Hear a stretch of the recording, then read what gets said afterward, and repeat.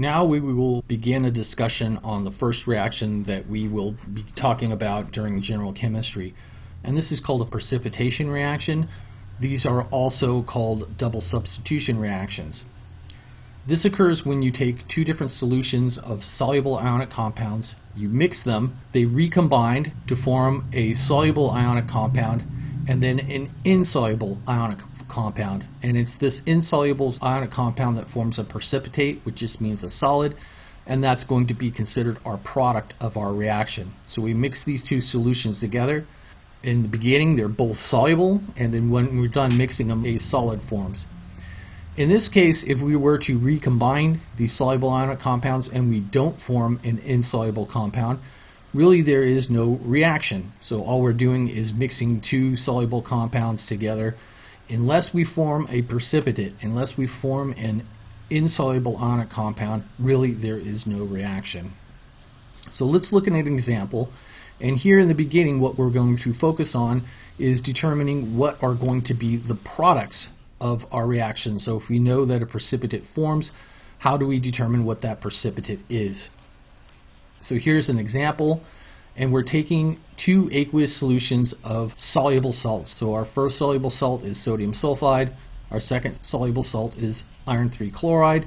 These are mixed and a solid forms. And really our question is, what is the molecular formula of this solid that has formed? Really what we want to get to is an overall balanced reaction equation. So sodium sulfate and iron 3 chloride mixed together to form two products. We want to know what those two products are, and then we want to balance the equation. The first thing that we want to determine is what is the molecular formula of our product. To determine this, the first thing we do is look at the ions that are made when our starting materials dissociate. So sodium sulfide dissociates to make Na plus and S2 minus. So here, even though that there is a subscript 2, really what this is going to dissociate into is sodium plus. And so the subscript 2 will come into play later when we balance the reaction. Iron 2 chloride dissociates to make iron 2 plus and Cl minus. And what happens when we mix an aqueous solution of these two soluble salts is these ions have a chance to recombine. And by that we mean that the positive and negatively charged species can react to form two new products. So by that we're taking the positive from one and the negative from the other, and the positive from one and the negative from the other to make two new ionic species. One of the most important things when we make these new ionic species is to make sure that the charges cancel out from each other. And this is something that we talked about quite a bit when we were drawing compounds during nomenclature. In this case, our new combination is Na plus and Cl minus. Na plus and Cl minus has the same charge, so they will be combined in a 1-to-1 ratio to make NaCl. With iron 2 plus and sulfur 2 minus, their charges are the same, so they will combine to make iron 2 sulfide. So both of these will be combined into 1-to-1 ratio. These are our new products. So we've taken the ions from our starting material, we've recombined them, and in the recombined form, they show our two products of this reaction. The first one is sodium chloride, the second one is iron 2 sulfide. So here it is a very common mistake to not dissociate ions completely. So here, instead of saying that sodium sulfide dissociates to make sodium, it's very common to say that it dissociates to make Na2 plus 2. So they do not dissociate the sodium completely. They keep it as Na2. Also, they do the same thing with Cl2. They dissociate it as Cl2 minus. And the idea here is if you do this mistake, you would have a product of Na2Cl2, and so this is incorrect. So you need to make sure that during dissociation, the only species with subscripts should be polyatomic. So here, Na2 2+ is not a polyatomic. We know that it is not correct. So after dissociation, the only thing that should have subscripts are polyatomics. And if it's not a polyatomic, you've probably done something wrong. So now that we have our two reaction products, the next thing that we want to do is determine which one will be the precipitate. Here, sodium chloride is mentioned in the rule 1, and it says that NaCl is going to be soluble because Na is a group 1 metal. And also, if you look, iron 2 sulfide is expected to be insoluble. So our product is iron 2 sulfide. Our iron 2 sulfide is going to get a subscript S to imply that it is a solid in our reaction. Every other ionic compound other than our product will get this subscript aqueous, which shows that it is soluble. The next step is you balance the reaction. So we have taken our reactants, recombined them to make the products, and then in the last step you want to balance the reaction. So here all we needed to do is put a stoichiometric 2 in front of sodium chloride, and we've discussed how to balance these kinds of reactions in previous sections. One of the things you want to remember when you get to the balancing stage, if you have trouble balancing, so if it seems like the reaction cannot be balanced, you've made some mistake somewhere, and typically those mistakes involve not dissociating the ions or giving ions an incorrect charge. So let's look at a slightly more complex example.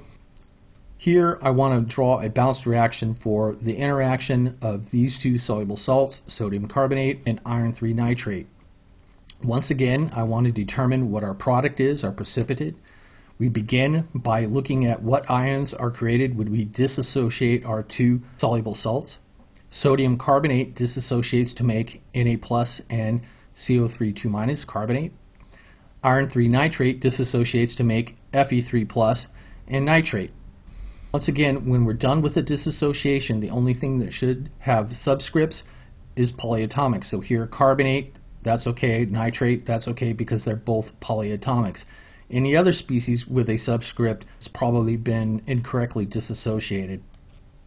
Now that we have these new ions, they can recombine to form the products of our reaction. So you take the positive from one, the negative from the other, the positive from one, and the negative from the other. Here we're taking Na plus and NO3 minus. These are going to recombine because they have the same charge. They're going to come together in a 1-to-1 mole ratio and make sodium nitrate. However, Fe3 plus and CO3 2-, because their charges are not the same, we are going to have to combine them a specific ratio such that our product has no charge. In this case, our product is going to be iron 3 carbonate. So how did we come up with this product? Kind of a simple trick is to remember when combining ions of unequal charges, the charges tend to become the subscript on the opposite ion. By that we mean we are mixing Fe3 plus and CO3 2-. In our end product, this 3 on our ion becomes a subscript 3 for carbonate. So the charge on one ion becomes the subscript on the other. Here, carbonate, CO3 2-, the charge is a 2, so inside of our product, the other ion, iron, gets a subscript 2. This is a very simple trick. However, when we're done, there is no overall charge left. We have 2 plus 3 charged ions, so the total positive charge for our product is plus 6, and then we have 3 negatively 2 charged carbonates, so our total negative charge is minus 6. So overall, this product has a neutral charge. The ions are plus 6, the carbonates are minus 6. So this topic was covered in greater detail during the nomenclature section where we talked about drawing the molecular formula of an ionic compound from a name. Now that we know what our two products are, sodium nitrate and iron 3 carbonate, the next thing we want to do is determine which one of our two products is going to be the solid. When we look, our two products, sodium nitrate and iron 3 carbonate, sodium nitrate is listed in group 1 as being soluble. Iron 3 carbonate is listed as being insoluble. So we know that iron 3 carbonate is going to be our solid, so it gets a subscript S. Everything else is considered soluble, and so it gets a subscript of AQ. The next step that we need to do is balance the reaction, and we have done that in previous sections. So here's the balance reaction that occurs when we mix aqueous solutions of sodium carbonate and iron 3 nitrate.